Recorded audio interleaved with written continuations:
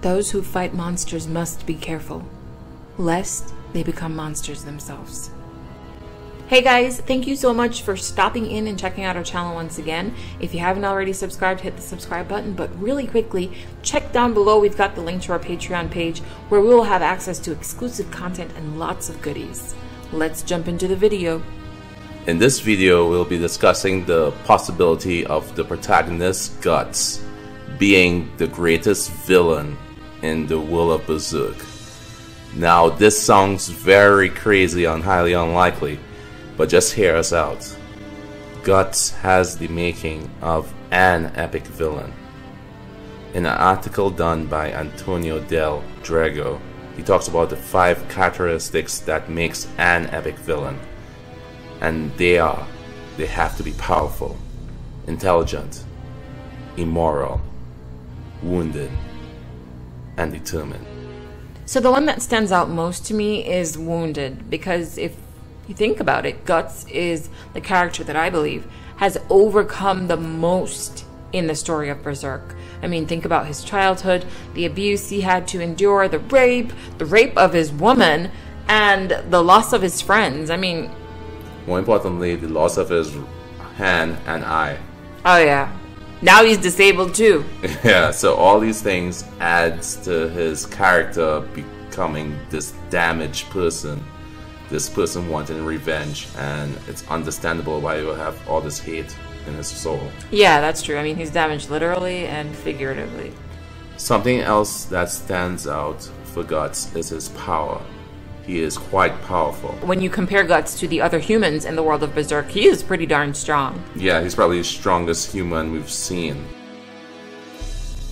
He even stands his own in battles with apostles. Now that tells you something. He fought against Zod, a legendary beast or demon practically. And Zod was impressed, do you remember? He was pretty impressed. Guts is one of the smartest characters when it comes to fighting, enabling himself and others to survive situations that would otherwise be deemed totally impossible.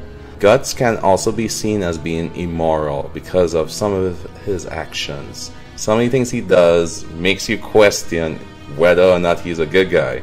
And this in turn really... Okay, so let's talk specifics about some of the things that are questionable that he's done. Okay, so for example, like, he pretty much threatened to kill the Count's daughter just to allow the Count to fight him, you know. He is not opposed, you know, like threatening innocent people to get stuff done. And hell, he could probably leave people for dead too. I mean, considering what Guts has been through, it's kind of hard to remain untarnished by all of the hardship, the murdering. Right. You know, it's granted most of the people were, you know, are the apostles, deserved.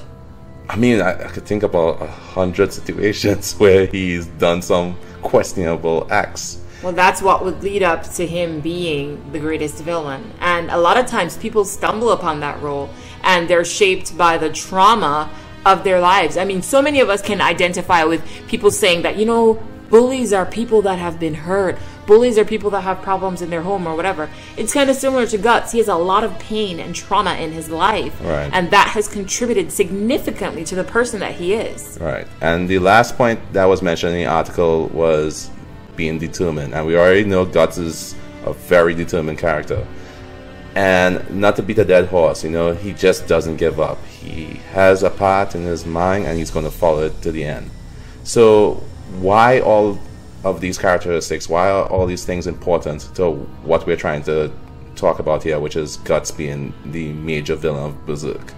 Well, I feel, and this is just my opinion, that everything we're watching is we're watching Guts, this person who's gone through hell and back, this person who is supposed to be, you know, the semblance of humanity, the best of us and also the worst of us at times. He is falling down this dark path and everything leads to him losing his soul. Yeah, I mean, potentially. It depends on which line of the fence you're on. You might think that there is going to be a very positive outcome for Guts, or maybe it's going to be kind of so-so, you know? Right. Win some, you lose some. But I think that we can't say for certainty if Guts is going to be all, you know, completely bad.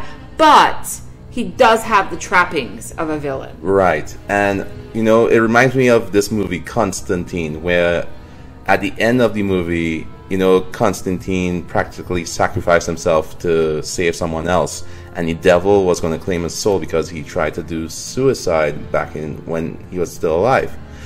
But because God witnessed Constantine's good deed, he pretty much forgave him and was going to allow him to come to heaven. But the devil was like, oh no, I'll give you a chance to mess up. So he saved Constantine and saved his life because he was dying from cancer. I know it's a really long, convoluted story, but if you guys watch the movie, you know what I'm talking about. The whole point is, I feel like when we look at the story of Berserk, Guts is the only person who could fight against this destiny, which is Griffith and his darkness with the God Hand. And the Skull Knight is kind of like this entity that watches him. But, you know, he's not bad, but it's kind of like he's like an angel. He's kind of like... Listen, I am... The verdict is out on the Skull Knight. I am not buying SK's... Oh, I'm just a helpful friend. No, but hear me out, right?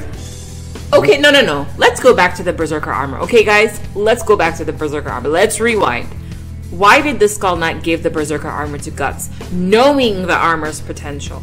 The armor has the potential to totally taint the soul... But and the being, the whole essence of the wearer. It's just like the Bible, if you think about it. Like, God gave humans the ability to choose right and Guts wrong. did not have free choice in that. Because if you remember, when Guts got the Berserker armor, it was when he was wounded. He was fighting in a battle, and the only way for him to live would have been to have had the armor. There was literally no choice. He still had a choice. He could have chose to die there. And then who would fight for Casca? But that's the whole point. Are you willing to travel down the road to hell and forgo everything else?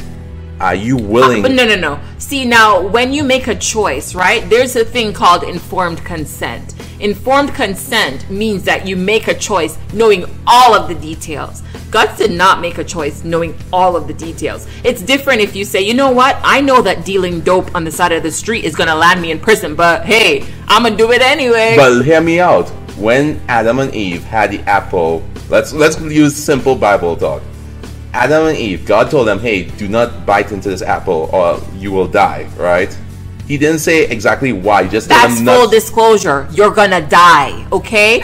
You're gonna die. You're gonna be dead, Adam and Eve. Now, Guts had no clue beyond, hey, put this on. But they did not die. They did die. They didn't. They did not have eternal life anymore. So now, Skull Knight is like, put this on. It's gonna keep you alive. But it's like, okay, there's a disclaimer. So, okay, you think Skull Knight is intentionally trying to build him into this? Yes. He is shaping him into a weapon. I believe I said this in another video. He is shaping him into the tool of the God Hand. Okay, but what I'm saying is, the choices that Guts is making is shaping him into this entity. No, I think that Guts, and especially the Skull Knight, shady dude that he is, oh my God, is popping up at some very convenient times and saying, oh Guts, look, oh no, Slan is here, wow, what a surprise. No, but think about this, right? Guts knows the demons that are chasing him. Yeah. He has the demon dog who told him, in your time of peril, when you lost everything, I will manifest myself. So here's the thing now Guts is far gone, right? He is totally far gone. And let's just add, if Guts had been given the Berserker armor and then the demon dog said, hey, if you put me on, you know what, I might just take you all over, dude. Then I would be like, the dog did that. The dog talked to him. At the beginning? Not at the beginning. Exactly. But the dog did warn him. He was like, in your darkest hour, but now, when you've lost everything, I will manifest myself and I will destroy our enemies. So this is a foreshadowing of. This is a what I want to say. This is like, oh gosh, it is a battle for Guts' soul. Guts is the only thing that stands between the God and complete control over the earth. Okay, so Guts might make a decision to bow out, you know, but I doubt it, right?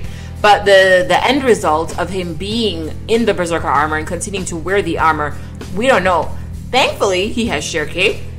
She has been able to keep it under control. Now, if Shirke were to level up her, you know, her artistry, quote unquote, then perhaps she would offer Guts some kind of insulation from the negative effects of wearing the armor. That might be the salvation, honestly. Or maybe his friends can bring him back, you know? But what if there's not to be a salvation? What if he is Ragnarok? What if he is the end? Like, True losing everything, because we have yet to see what happened with Casca. Yeah. True losing everything, he forgoes his soul and allows the demon dog full reign. What if it's Casca? Shoot. Alright, you guys, this is a long video, but, you know, tell us what you think. Comment below. Is Guts the true villain of Berserk? Yeah, is Guts going to be the harbinger of destruction in the world of Berserk? Leave your comments down below, guys. Don't forget, you know, we love hearing from you. Subscribe, hit the like button on this video, and Patreon. Sorry, Patreon. And of course, don't forget to share. Over and out.